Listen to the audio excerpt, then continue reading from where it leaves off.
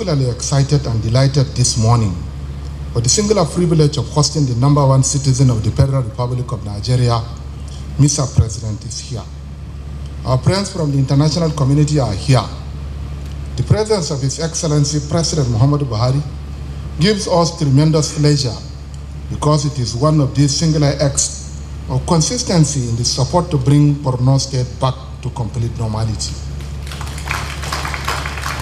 The President has been with us from the beginning in line with his promise and has not even for once relented in the push to get Borno State back on its feet. Mr. President, on behalf of the government and people of Borno State, I wish to express my profound appreciation to you for the following impactful and forward-looking projects: the establishment of the Northeast Development Commission, the approval, initiation, and establishment of 50 megawatt power generation plant, which is nearing completion to provide electricity to Borno State, the recent approval of 15 billion naira for the repatriation of our citizens from the Northeast living in Chad, Nigeria, and Cameroon as a result of the displacement caused by the insurgency. These are remarkable actions that supersedes many other initiatives in our recent history. I want to take this opportunity yet again to appreciate Mr. President for considering it worthy to grace this occasion personally.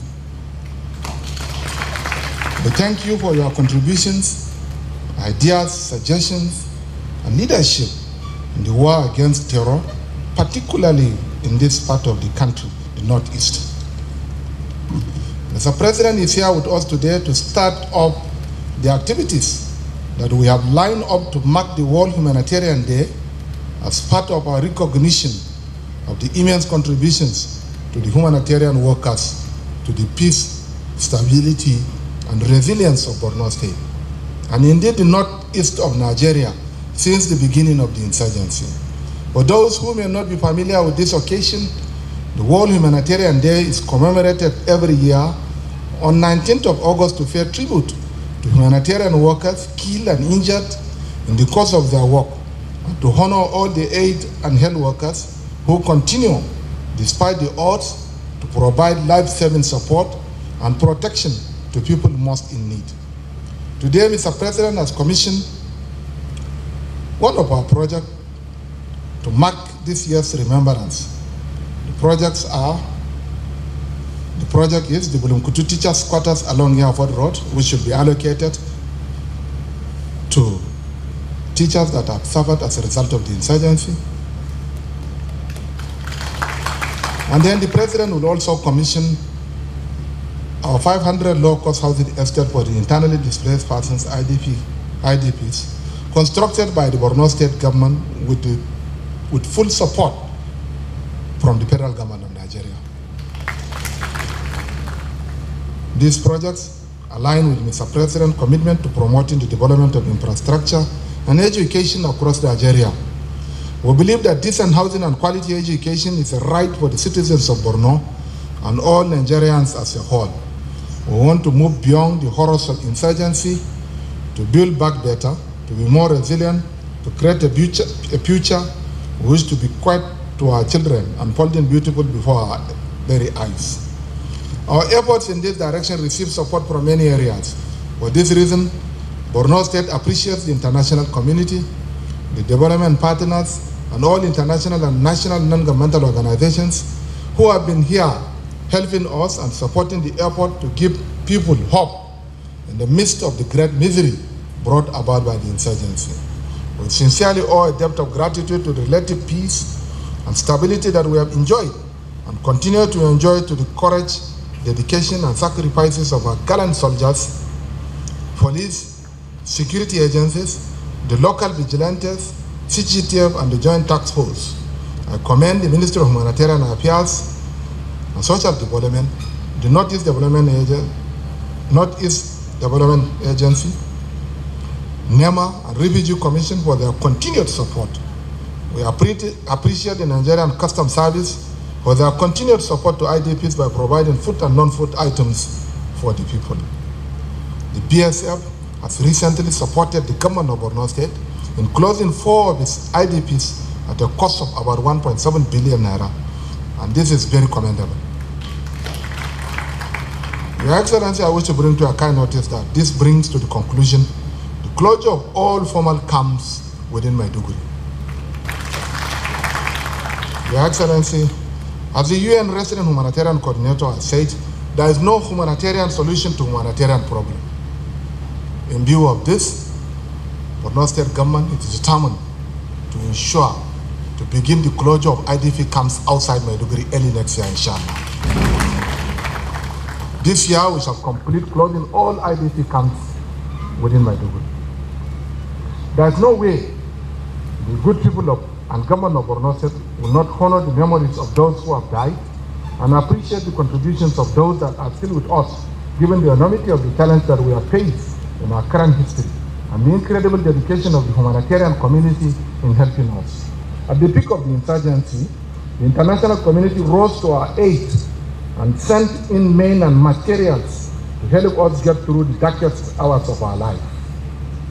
These brave men and women, humanitarian workers, went to places where even the bravest of us would fear to venture.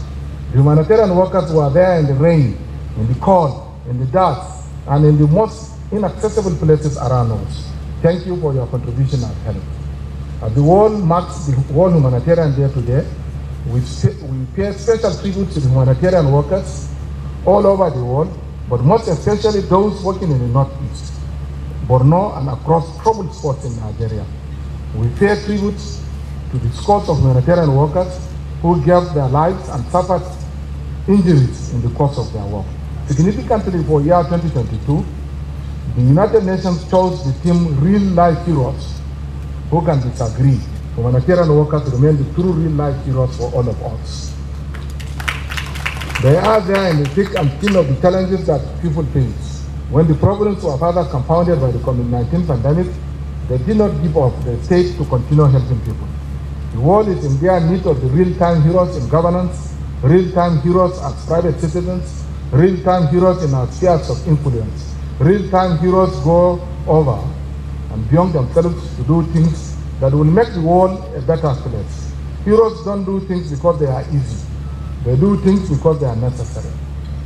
Real heroes are the trailblazers of peace, prosperity, equity, fairness, and social cohesion wherever they find themselves. We must as leaders strive and be deliberate in our quest for world peace. We must learn from the lessons of the past and avoid opening new fronts of man-made humanitarian disasters brought about by war, strife, inordinate ambition to conquer and keep fellow human beings in subhuman situations. From the north to the south, this is an occasion to foster peace amongst all men, amongst all races and nations of the world. Our collective survival depends on collaboration, coordination, and concerted efforts in making the world a better place for everyone. Experience has shown that together we can overcome many challenges through the indefatigable human capacity for survival, resilience, and collective resolve to be better. We should therefore be deliberate in addressing the root causes of the humanitarian disasters, including concerted efforts to deal with the ever-changing climate, inequality, threats, and the perception of threats that could lead to unprovoked aggression. The consequences of inaction will be fatal. Consequently, whatever you do, be the real-life hero to the world around you, one act of kindness at a time. Mr. President, sir, while we acknowledge all your support, it is our kind request that you direct all relevant MDS to provide more and maximum support to our ongoing reconstruction, rehabilitation and resettlement efforts, and indeed support to the victims of insurgency as well as management of the surrendered Boko Haram terrorists. Happy World Humanitarian Day 2022, and may the Almighty Allah bring peace to Borno State, bring peace to Northeast Nigeria, and the whole world at large. Thank you very much.